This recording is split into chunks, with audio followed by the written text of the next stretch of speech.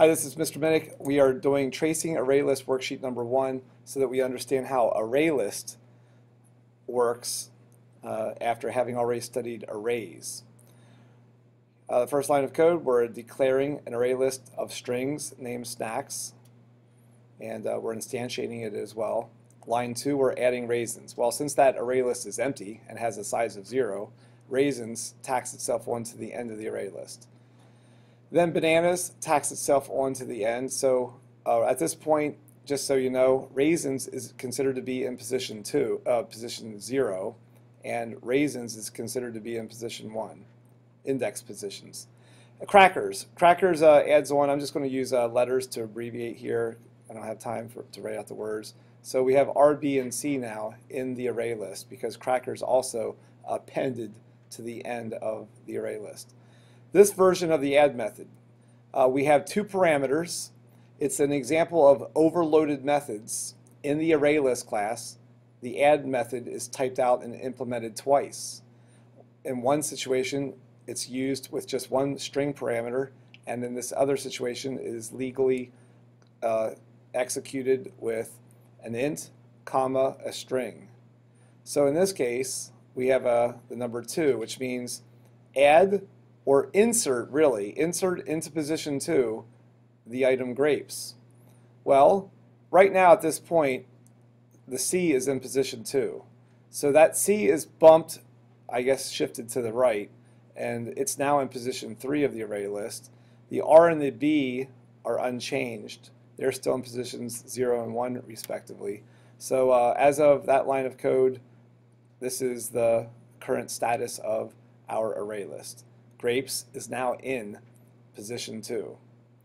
Notice how the array list dynamically resizes itself as necessary to accommodate this new element. It now has a size of 4.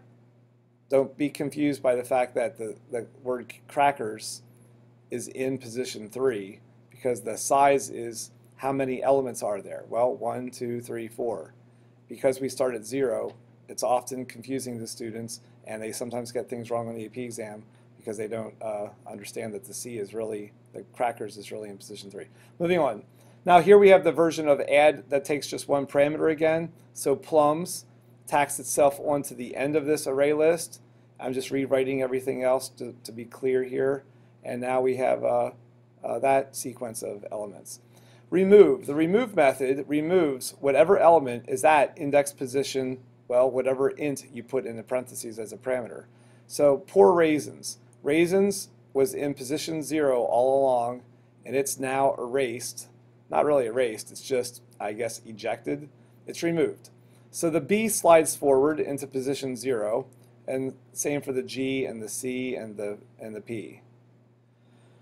Okay, so remove, I guess you could say as a side effect, it decreases or decrements the size of the array list by 1.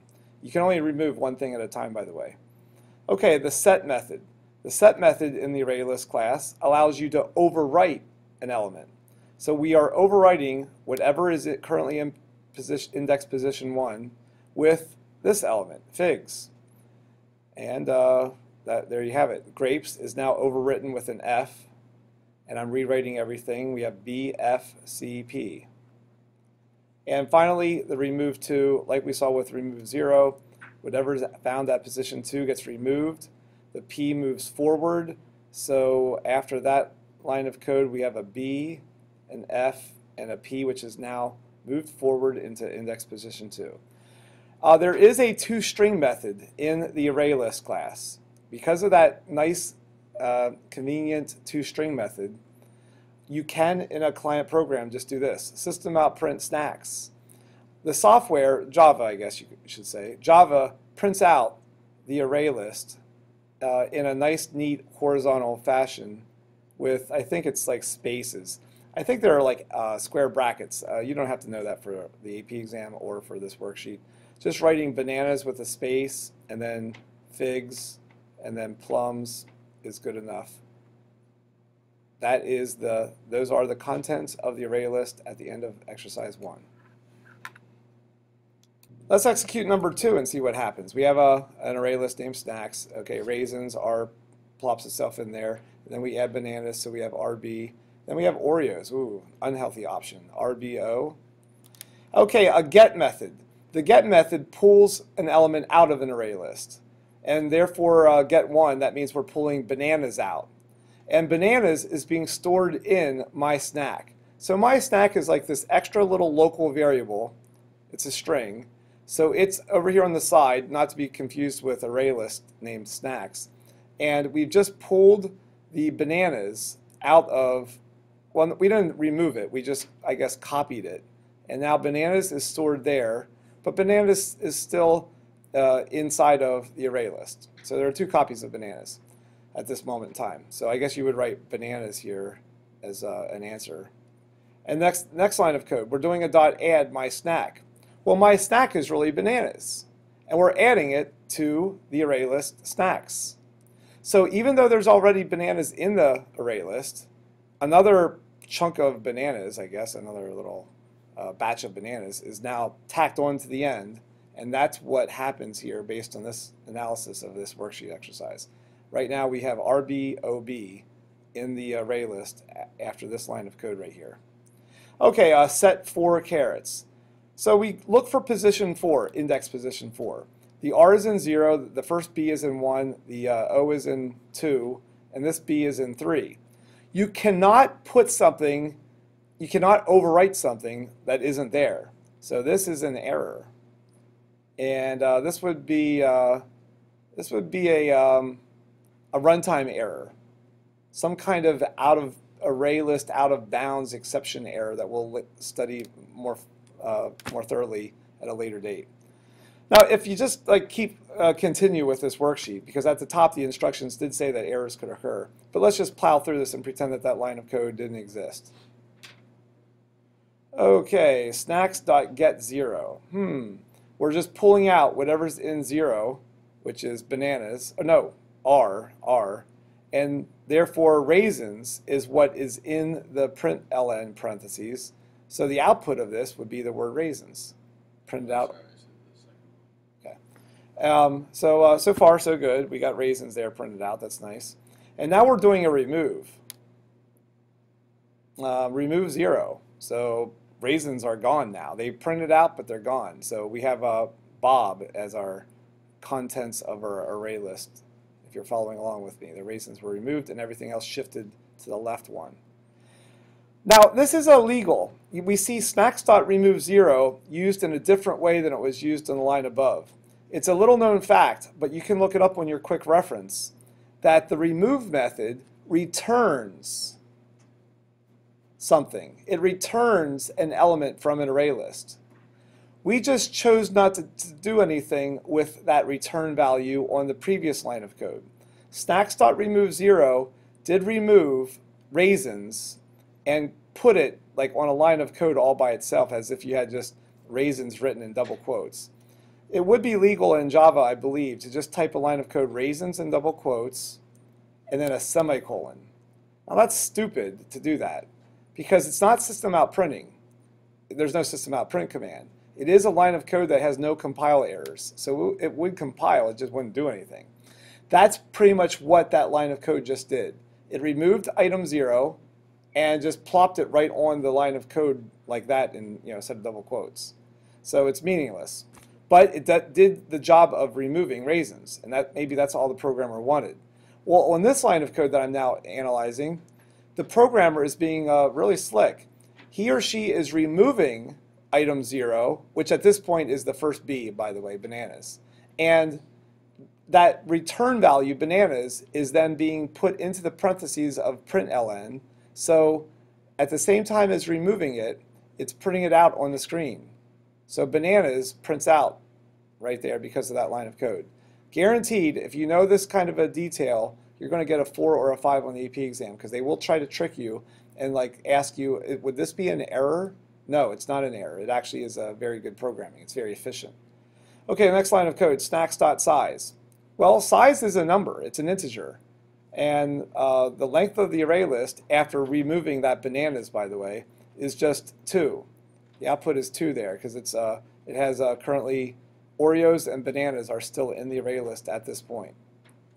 And finally, let's work from inside the parentheses out on this last complicated line of code. Snacks.size is currently the number 2, and 2 minus 1 simplifies to 1. And that 1 now is found inside this set of parentheses here with a get. So we're getting whatever's in index position 1. Let's see here. Now I got to stay focused. Currently the array list is just OB. So position 1 would be the remaining B. So bananas is what system out prints there. Just the word bananas. Because it was in position 1 of the array list. You know, when you do these problems, maybe you want to keep track of the array list rather than just rely on my little comments that we have here. And maybe you should make like some kind of big box like we've done with arrays before. And maybe you should just use your pencil and keep track of things by crossing them out and shifting everything right or left. Okay, there are your answers for number 2. Okay, we're going to go quickly now, do number 3. Shopping cart. We have a little string variable called box. And box has the string Wheaties stored in it. So keep track of that like on your scratch paper here separately maybe. Okay, we're adding box to the array list. Oh, I already did that for you. So Wheaties is in the array list. Then we're adding bananas. So I'm just showing you that you can use variables and put variables in the parentheses of the add method, as long as that variable has the correct data type. Notice that this array list is strings. You can't go and throw bugs or turtles in there. It's just illegal. So the next line of code is Wheaties and bananas. So we have Wheaties and bananas. Cassidy? So now we're ready to add crackers. So we have capital W, lowercase b, lowercase c. Good. And then we have this variable called jar. And jar is storing the string ragu. Starts with a capital R because it's the name of a product. And then we do a set, so that overwrites whatever's in position 1 with jar. So the B is in position 1 right now, so we have a capital W, a capital R, and a lowercase c at this point. Now we have this other variable snack that's stored over here on the side. It's Fritos. And what do we do with Fritos? Oh, we're adding Fritos up to the array list, but we're inserting it because we're using this version of add that has a 2 comma snack. So 0, 1, 2. The Fritos is being put into the C position, the position where the C is. Isn't it WRBC? And so we have WRBC, if you're writing it all out, WRFC, because we just inserted the F. What happened to that B? Oh, that poor B. That poor B, Paul, got overwritten. When we did this set, the capital R overwrote the lowercase b. It's long gone. Anyway, we're down here in this line of code, and we pull the remove, we call a remove, and whatever's being removed is being printed at the same time. So currently in position 0 is the capital W. So Wheaties is the output on the screen there. And just for the record right now, we're left with RFC. So I'm going to cross that W out just to keep note of that. A string variable called dairy, and wow, we have lots of little variables being used here. Please, please write things out on the AP exam on scratch paper so you can keep all this straight. Don't rely on your brain too much. Set 1 dairy. So we're overwriting whatever's in position 1, which is currently the F, and we're overwriting it with milk, lowercase m for milk. And we have R and C still there. And now we system out print shopping cart, so it prints out ragu, a space, and then milk, a space, and then crackers.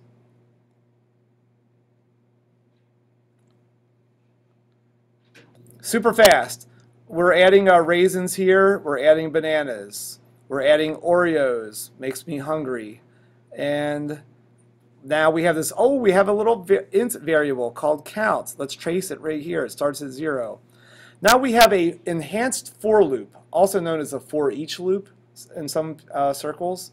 And we're not using curly braces, but it's not required. I wanted to keep the worksheet on one page. So we're going to the array list snacks, and we're going to each element. That's what a for each loop does, even though the word each isn't part of it. We're going to each element. We're traversing the array list.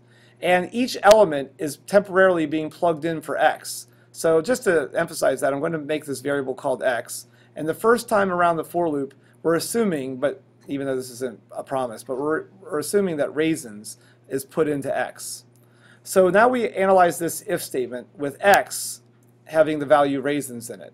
If substring of raisins 3, 4 equals A, well, that means start at position 3 of the string. So 0, 1, 2, 3. That S is at position 3. And the 4 means go up to but not including position number 4. Well, that second I is in position 4. So if you start at the S and you go up to but not including the I, that means that you've pulled out the S. Anytime that you have a difference there of 1, 4 minus 3 is 1, that means you're taking one letter at a time, by the way. We already studied this months ago in our string chapter. So that's the letter S, and if it does a dot equals, we cannot use the double equal symbol here, folks. They are strings. That would be a total error. Anyway, if S equals A, well, that's false, so I don't even need to go any further.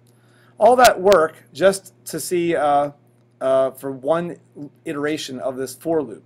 Now, the next time through the for loop, we're no longer dealing with raisins, we're dealing with the word bananas. So with bananas, let's look at whatever's in position 3, 0, 1, 2, 3. It's the letter A. Is an A equal to an A? Sure is, so we count plus plus. This little algorithm is pretty much checking the fourth letter of each word that's stored in our array list and checking to see if it's the letter A. So oranges, is there an A in position 4? Nope. There's a in position 3, but because of that substring 3, 4, that ends up being false. So we do not count plus plus there. And now the for loop just knows when to end. Notice there's no dot size anywhere. It doesn't need to know have a dot size. It just knows to exhaustively iterate and traverse through the whole array list and looking for the letter A in a certain position. So system out print count, 1 prints out.